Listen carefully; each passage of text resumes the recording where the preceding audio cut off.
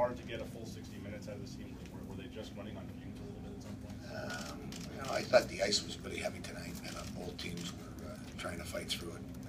And you look at what happened in these last 3 games, the unpredictability from start to finish, the games, the pace, the emotion, the intensity, playing the right way, and so I thought both teams left it out there, and unfortunately somebody had to lose, and tough ending.